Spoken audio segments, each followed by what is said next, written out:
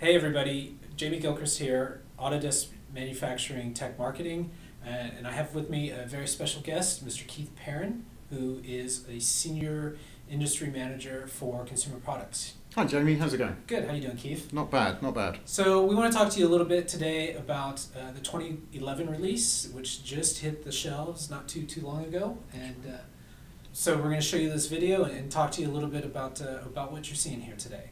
So, you know, if any of you have been skeptical about Autodesk as servicing the consumer products industry, I think it's well worth a second look now. We've got some great tools and capabilities that cover everything from industrial design all the way through to your factory layout and final production. That's true. You know, Jamie, for the past couple of years, our development team have been actively working on a number of key capabilities that are now reaching the marketplace. It's a very exciting time.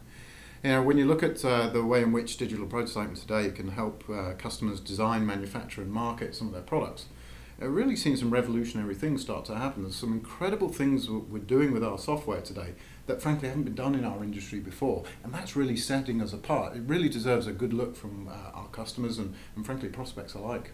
Yeah, if you're a prospect or if you have a customer who's really focused on industrial design, but also has to do engineering. I mean, we've got great collaboration between our industrial design alias tools and into our manufacturing and engineering tool Inventor. There's just basically the type of integration that I haven't seen throughout my career. That's certainly very true. And what's more, we're not just integrating these capabilities together like some other companies have done in the past. We're actually providing a whole level of tools now, a whole suite of capabilities for industrial and conceptual design. I mean, this world-leading capabilities we have for for Alias, for example, are starting to be introduced and start to be put through some of our other products. AutoCAD now has surfacing capabilities. We've got those guys covered. We've got some conceptual design tools now in Inventor. It's starting to take all of that Alias magic and start to drive it so that more people can get hold of it. And that's going to make a tremendous impact in our customers' ability to, you know, come up with those creative designs and drive them out there to the marketplace. Really exciting stuff. It's going to help customers sell more. Yep. And you know, when you start talking about simulation, the integration that we've done with MoldFlow into Inventor, and then the MoldFlow standalone products as well. So if you're designing plastic parts and you really need to know what your part's going to look like, how it's going to behave prior to committing to cutting steel, you know, we've got the tools to help you do that. That's really true. In fact, that's a really good example of how we're integrating these tools much deeper than anybody else has done before. You know, when you look at how MoldFlow and Showcase work together, for example, you know, that's something that's not been done in our industry. That ability for MoldFlow to kick out material properties and detail like sink marks and stuff to Showcase allows people to see what their parts are really going to look like, not just some, you know, idealistic derivation of it. It's really what it's going to look like. Yeah, I can speak from experience. When I was working as an industrial designer, I would have loved to have a tool like that, to where I could actually see on screen where, you know, sink marks are going to happen or where we need to make slight variations to the design to really make it a great manufactured part. Yeah, that's really cool, because I mean, MoldFlow today enjoys a reputation amongst our customers for consumer products, you know, consumer durables, consumer electronics and whatnot, that's really second to none. And the way we're integrating that technology into the rest of our products is going to enable so many more people to start using it and driving it. I think it's really valuable. And it's not going to just be the case for MoldFlow, of course. We're looking at Algor doing the same thing there. So really some spectacular stuff going on there.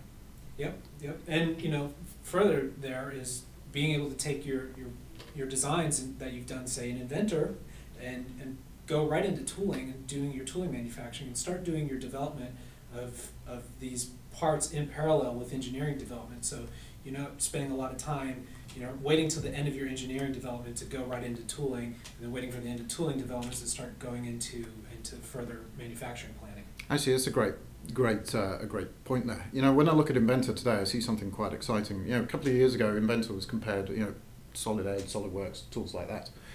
Today, with the breadth of capabilities we've got in Inventor, really it should be compared, and is more often being compared, to Pro Engineer or NX or CATIA. In fact, in that tooling example, we actually beat Pro Engineer in a recent benchmark, orders of magnitude faster and more effective than what has been done in the past. And that's a tool that's, you know, fairly well recognized out there as being a leader. Well, we're beating them. So there you have it. There's a really brief overview of our 2011 digital prototyping tools. If you want to see more, go to www.autodesk.com and check it out. And if you haven't considered Autodesk as a serious contender in the consumer products world, I think it's worth a second look these days. Keith, thanks for your time. I know you're a busy man, so thanks everybody. Stop laughing, I can start. I'm not laughing. Who's laughing?